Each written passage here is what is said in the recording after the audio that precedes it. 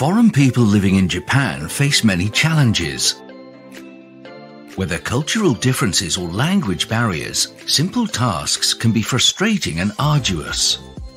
One challenge foreign people living in Japan face is getting appropriate life insurance. Japan is well known for its safety. In fact, according to the World Population Review, Japan is the 9th safest country in the world. However, even though Japan is a very safe place to be, it would be wrong to assume that you do not need life insurance, as tomorrow is not guaranteed.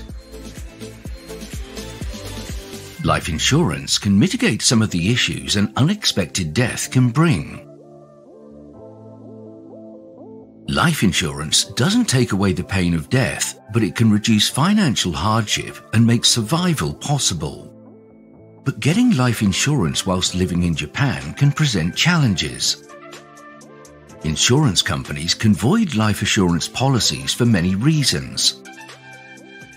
Some policies will say outright that if you die overseas, your family does not get a death benefit. Other policies may say you are required to inform the insurance provider before you move abroad. Insurance companies often want you to compensate them for the increased risk associated with living abroad.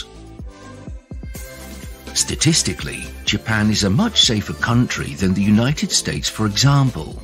But unfortunately, life insurance does not work like this. The complexities of international travel may be overwhelming and even cause you to question if life insurance is worth it. But for regular people, living without life cover is simply a bad idea. Fortunately, international life insurance exists to make life insurance a lot simpler. International life insurance covers your family regardless of where you are. By removing the headache of dealing with foreign companies, international life insurance makes ensuring your family's security much more straightforward. To learn more, read the full article via the link in the description.